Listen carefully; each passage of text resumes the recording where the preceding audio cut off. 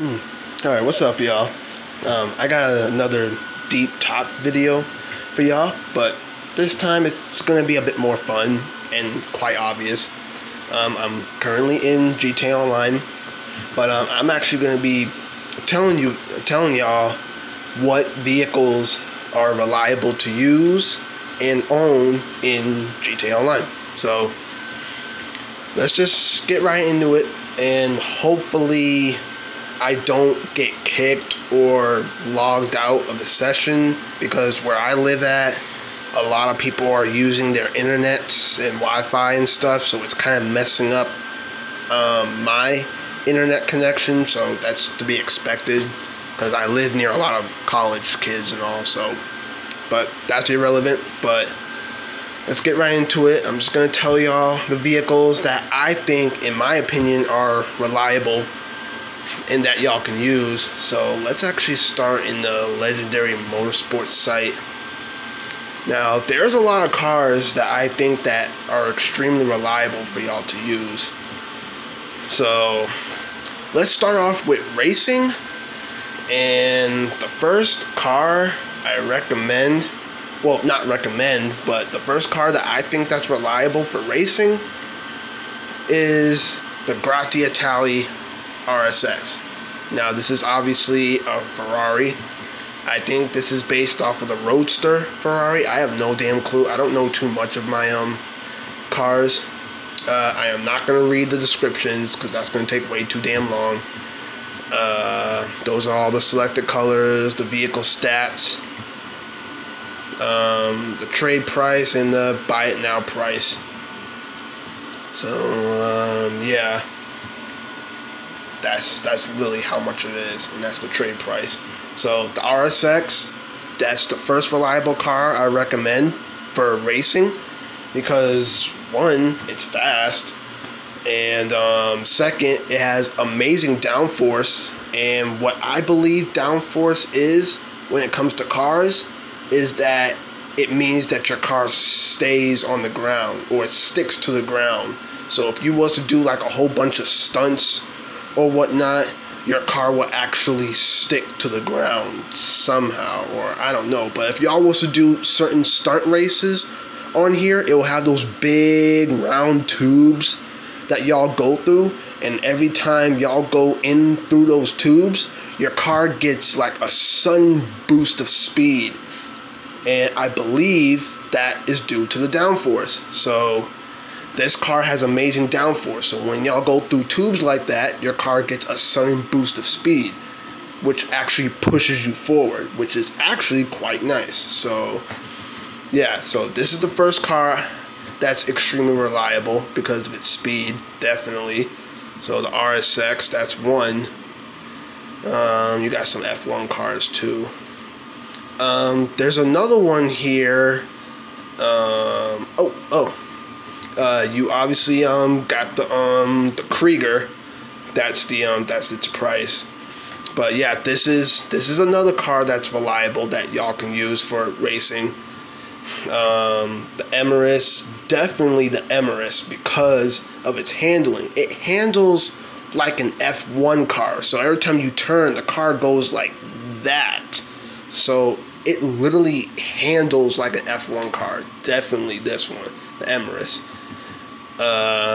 Another car, the Neo. I definitely love the Neo. I recommend this car too, I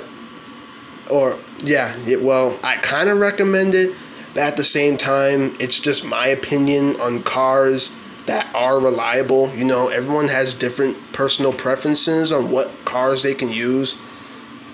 So yeah, the Veste 8, definitely this car because of its performance, definitely, and that's in the supercar class.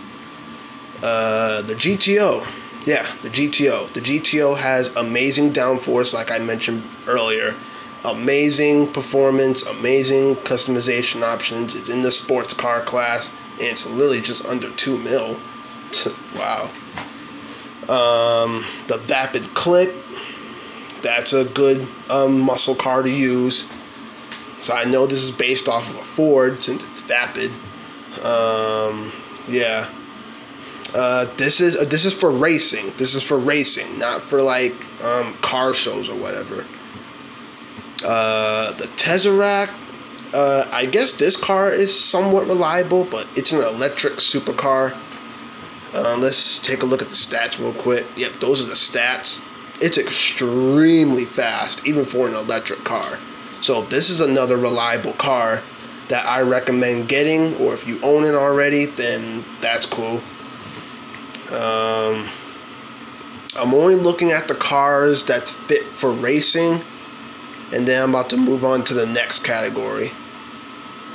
I'm going to tell y'all a few more cars that I'm probably not going to show off to tonight because I either don't feel like it or...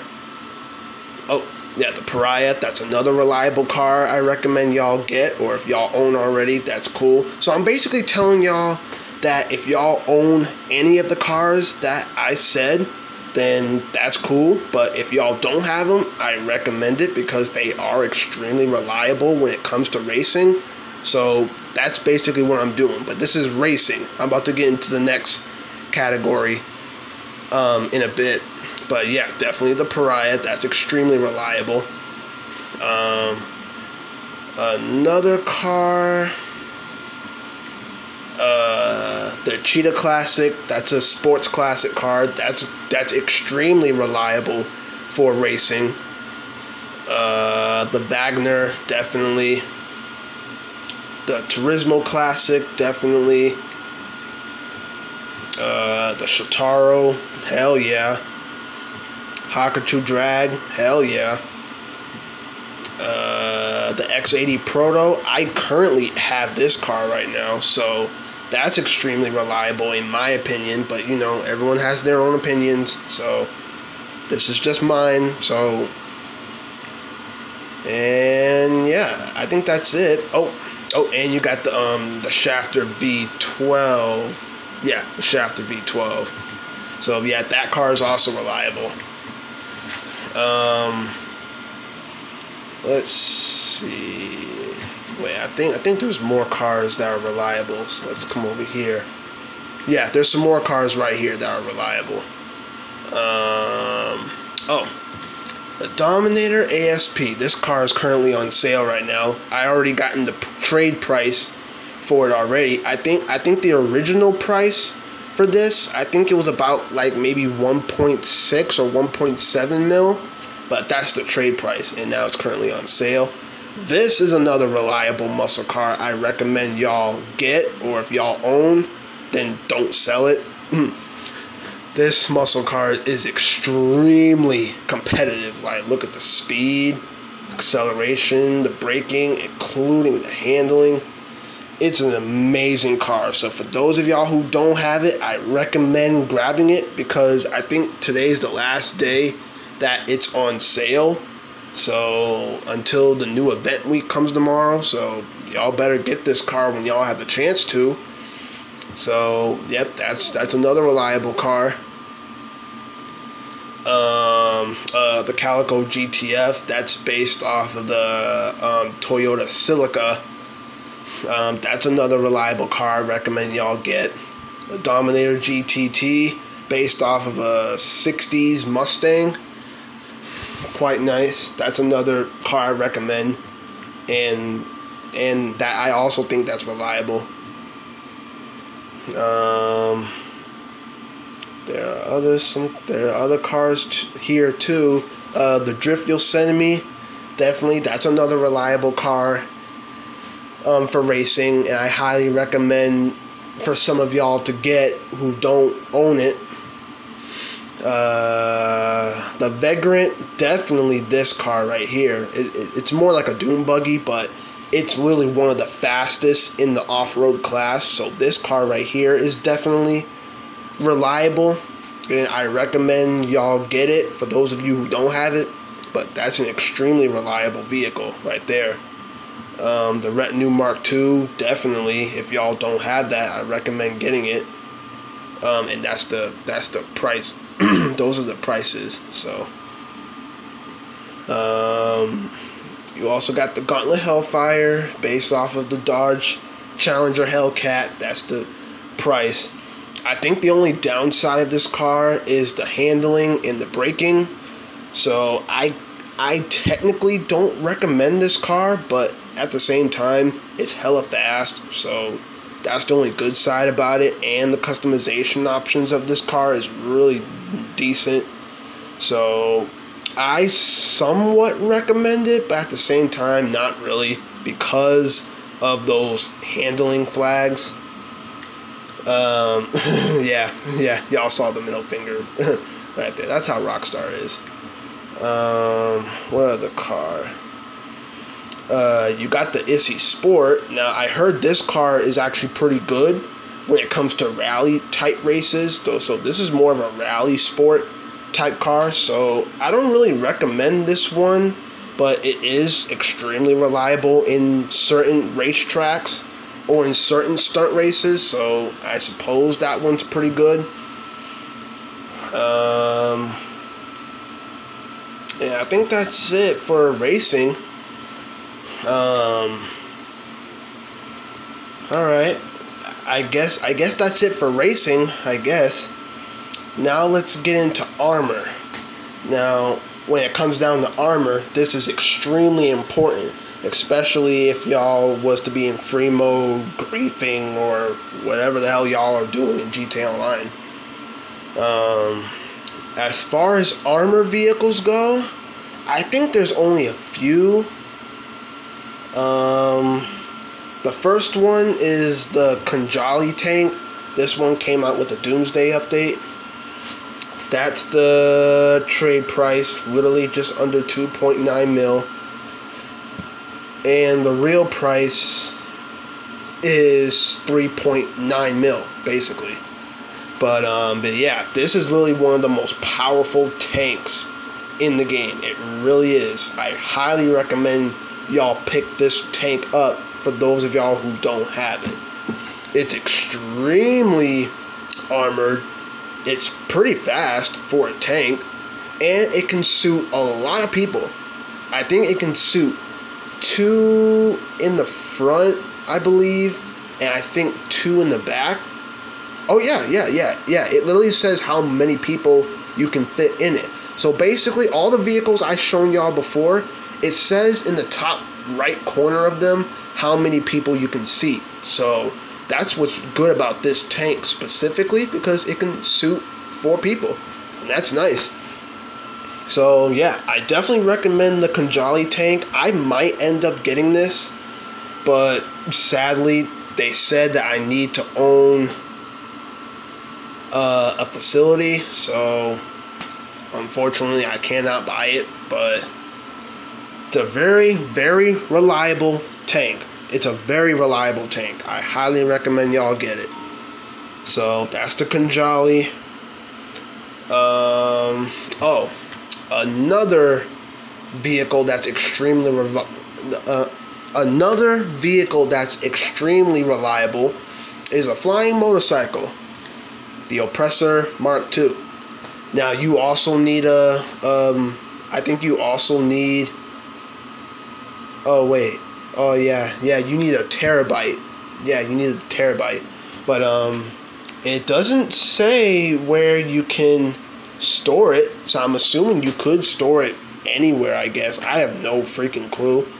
But this is a griefer type vehicle. This is bikes that you see all over the damn map, just flying around griefing people.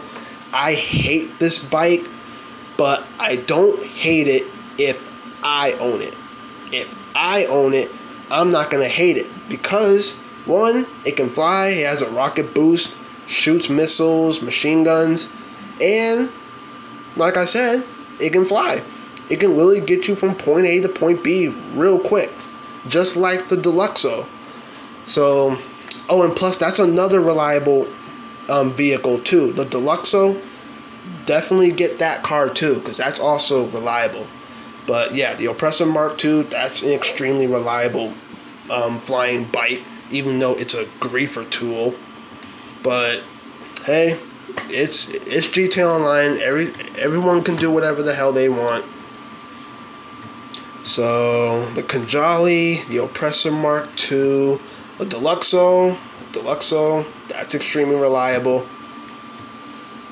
Let's see, the Akula. The Akula is an amazing helicopter. It can obviously go into stealth mode, and it can seat 4 people, which is quite nice. So if y'all want to go off the grid, or go off map or whatever, or go off the radar or whatever the hell it is, use this helicopter right here. And it can really just take you off the map, so that way no one can see where you're at.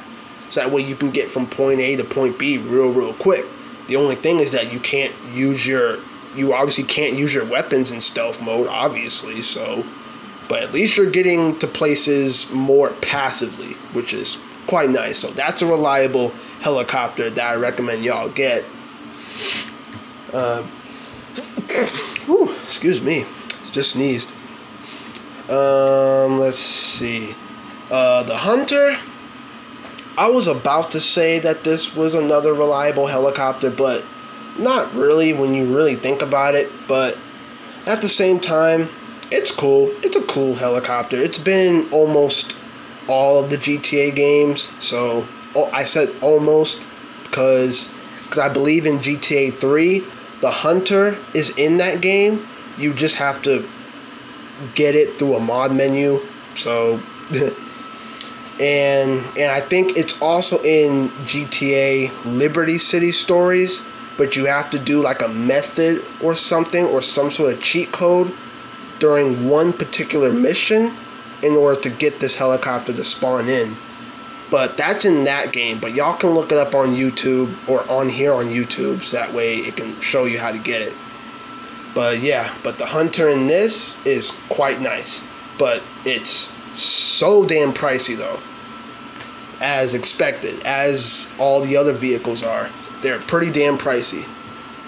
So I guess I could say I guess I can say the Hunter is quite reliable, but at the same time, not really. So I guess the Hunter is not really reliable. I guess I just recommend some of you to get it because it's really an amazing helicopter, and it's a classic too. So let's see, any other? Oh, the Night Shark. The Night Shark is actually a pretty decent truck. Now, it only has machine guns, but you can put a lot of armor on this, which is quite nice, and it's fast. So yeah, so definitely get this car when y'all get the chance to. Well, not car, it's a truck. So get this when y'all get the chance to, or if any of y'all have the Night Shark already, then make sure you keep it. Don't sell it. But for those of y'all who don't have it, get it, because I recommend it, because yeah, it's armored. Can't say no to a very armored vehicle. The heavy APC, definitely get that, because that has a lot of armor up into it, and it's also aquatic too. So that means it can actually go on water, which is actually quite nice, and it can seat 4 people. So nice. I already unlocked the trade price for it, so I might get this. So it doesn't say where I can store it, because it usually says it right below the description, but it doesn't say nothing about me storing it anywhere specific. So I might get this someday if I feel like it. But yeah, that's another reliable vehicle I recommend y'all get. I guess that's considered as an APC tank, basically. So yeah. So any other off-road vehicles? Oh, the Insurgent. Now, everyone loves the Insurgent, especially the pickup. You can obviously convert it into the pickup custom that has actual customization, and it actually becomes your personal vehicle. So, but unless if you're like a CEO or something, you might be able to get this truck for free, but I think you might have to actually purchase it, and then once you apply or sign in as a CEO or whatever, you can actually call it in for free, which is actually pretty cool. But yeah, but this is a must-have and a reliable truck to have. So for those of y'all who don't have it, please get it. Let's see. I would say the Phantom Wedge because I own this truck because of its wedge, but at the same time, you can easily get blown up with just a single rocket or a sticky bomb. So I guess me personal, for me, this is a reliable truck for me because I just like to plow people out of the way. Wedge. So that's just me personally. The Ruiner 2000, I love the Ruiner 2000. Some people hate it because it doesn't really have what the Deluxo and the Oppressor Mark II has. Is because they both can fly. This car right here only has the ability to jump, and it has a parachute option. Like you can see on the roof, it has a bit of a hatch door right there, which a parachute comes out. So if you was to parachute, or if you was to jump from a large or a tall mountain or building, you can pull out the parachute and you can just glide through the sky until you hit the ground. But to me, the Ruiner 2000 is a reliable car for me. So this doesn't apply to y'all unless if you want the Ruiner 2000. That's literally how much the car is. I bought the car literally full freaking price. So, hey. So I guess I don't really count the Ruiner 2000 as reliable, but if some of y'all count it as reliable, then go right ahead and buy it if you want. If you have that type of money, good luck with that. The Hydra. I have this plane. The Hydra is an extreme classic. This plane was only in GTA San Andreas. And they came out with the heist update. It only fits one person, obviously, in the cockpit, right there. So the Hydra is extremely reliable. It's obviously a jet. You can just fly around the map whenever you want. You can spawn it in through Pegasus, I believe. Or you can have it spawn right in front of you if you was to be like a CEO or an MC president, I believe.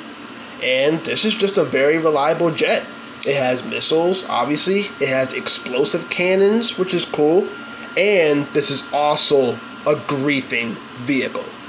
So, just like the Oppressor Mark II, the Hydra is also a griefing plane. Or a griefing vehicle. So, y'all see jets in online sessions like this. This and the Laser. The Laser is another jet similar to this, but it doesn't have the vertical takeoff. It's just a normal plane. But those two planes, this and the Laser, I think it's also on this site.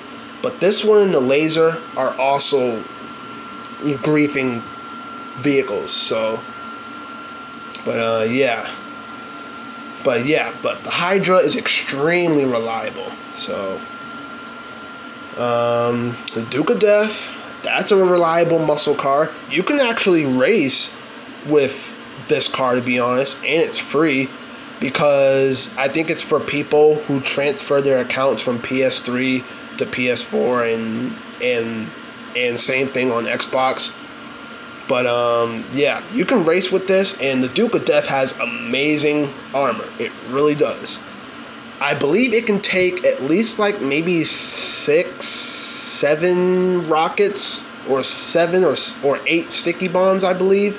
It's pretty explosive resilient, but I believe after many explosives, you are going to end up blowing up eventually. But the Duke of Death is extremely reliable, and I highly recommend getting it for those of you who might want it, or for those of you who do have it. That's cool. Don't get rid of it.